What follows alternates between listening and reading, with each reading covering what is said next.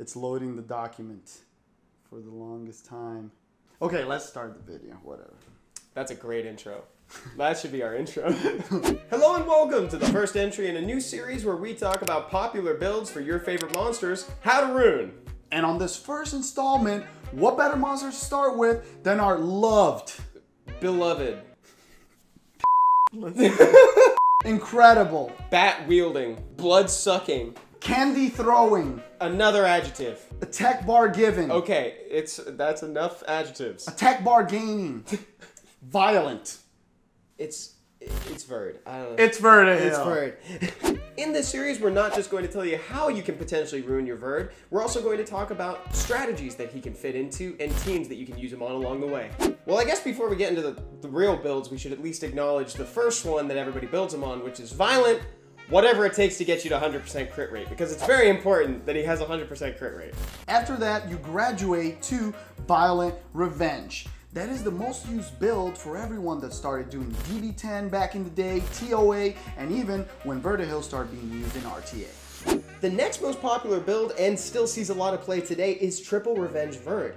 This is a little bit more reliable than the Violent Revenge because you have more chance to counter whenever your opponent hits you. So you can bring him against starting units like Chiwu, Gemini, Triton. For extremely high level RTA players, they'll have one build of Verd in Triple Revenge and one in Violent Revenge. The Triple Revenge one, like Evan said, to use against double stripper teams that hit AoE, and the other one for teams that don't need that revenge proc as much.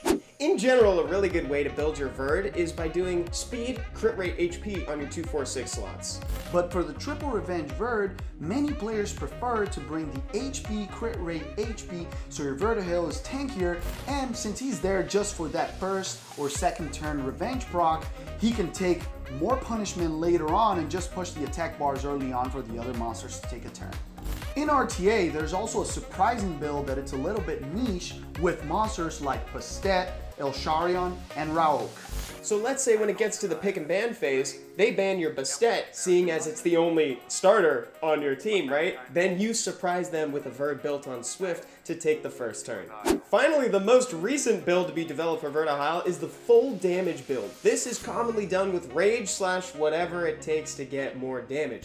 This is commonly seen with the Trickaroo team. In this specific build, Vertihil will be built on attack, crit damage, attack. But remember, 100% crit rate is still a must. And the more attack you get, the faster your Trickaroo team will slice through DB12.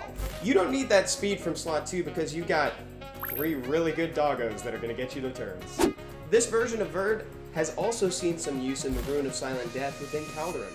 In RTA, some players also use Verd on Double Revenge Will with 100% res to make the double strippers have to use their AoE strips and maybe proc a revenge that can win you the match. The 100% res is extremely important against strippers and also monsters like Daphnis. If you're just starting out your RTA journey, the stats you want to focus on are crit rate first and foremost, followed by speed and tankiness.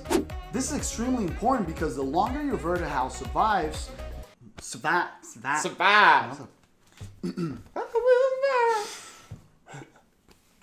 This is extremely important because the longer your Vertihil survives, the more turn advantage your team's gonna get and the bigger his impact will be in the world arena. Think of him as a support monster for your team. Instead of healing, he's giving them turns, so focus on HP and defense.